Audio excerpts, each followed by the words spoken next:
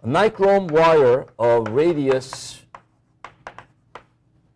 3 millimeters and length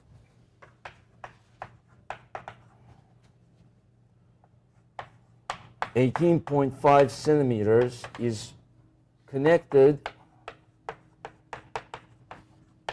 to a silver wire of radius 3 millimeters and 25.3 centimeters. And the temperature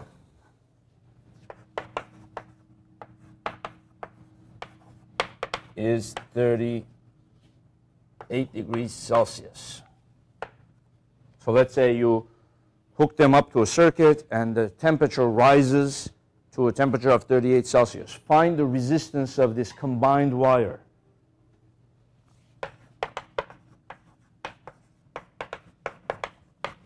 Find R total.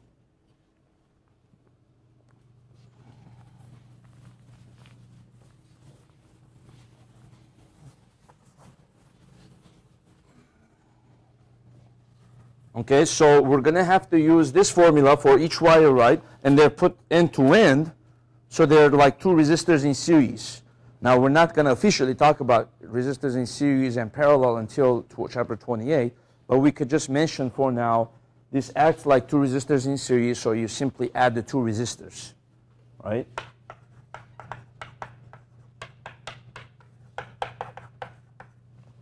Since they have the same area, because they're just fused together,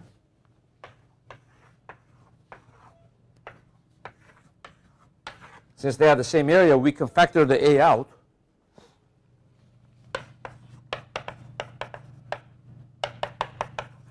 And then use rho 1 L1 plus rho 2 L2. Okay, and 1 over pi times the radius is going to be 3 millimeters. So 3 times 10 to the minus 3 squared. So I'm going to change it to meters. And then the resistivity one. So I'm going to use each of this formula for each wire, right? The rho 0 for silver was 1.59 times 10 to the minus 8.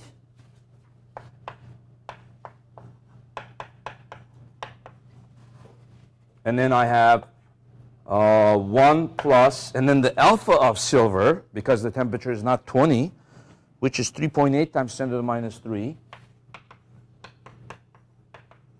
And then parentheses, 38 degrees Celsius minus 20 Celsius. So this is one of my, hold on, let's put this symbol here, like that. So this is the resistivity. 1 plus alpha T minus T0 times its length, right? Times L1, which is 18.5 centimeters. So change that to meters, 0.185. Now you add to this, and you do the same thing for the nichrome. Okay? So what is that here? So you go. What is the nichrome is 1.50 times 10 to the minus 6.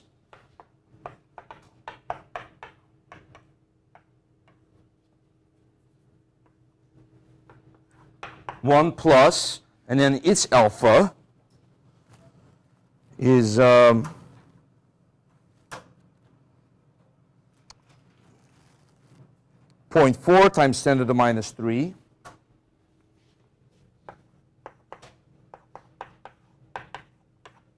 (38 minus 20)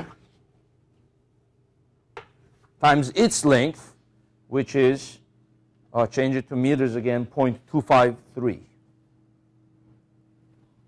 Wait, did I think I switched them. The silver one was this one was the silver, right? So I should use, this one is the silver, this one is the, so I should use here the length of the silver, 0.253,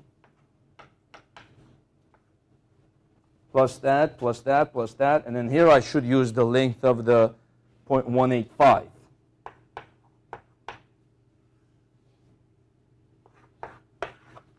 And then that's it. Just simply multiply all that out, add them, and then divide by that. See what you get when you do that.